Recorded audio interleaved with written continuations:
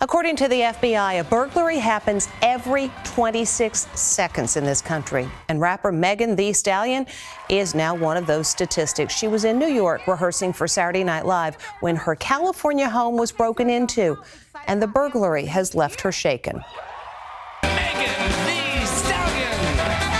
Thee Stallion was hiding a secret pain when she was hosting SNL.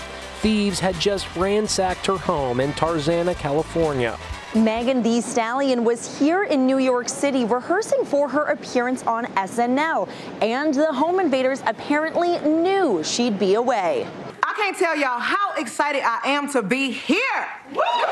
But the show must go on. During her monologue, she even made what some saw as a veiled reference to the break-in. I would like to address a certain incident that I'm sure is on everybody's mind. But she said nothing more about it. The two suspects smashed a glass door to gain entrance. The robbers were also reportedly inside her bedroom. Authorities say they made off with about $350,000 in jewelry. There are mechanisms she could put in place to try to mitigate this.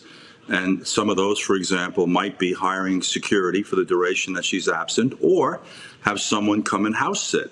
Later, Megan made the bombshell announcement to her fans that she was stepping away from performing for a while. Hotties, I'm really sorry, but after SNL, I really got to take a break. I'm so tired, physically and emotionally. The Red Hot singer appeared to be fighting back tears during her musical performance. So this may well be the last time we'll see Thee Stallion for a while.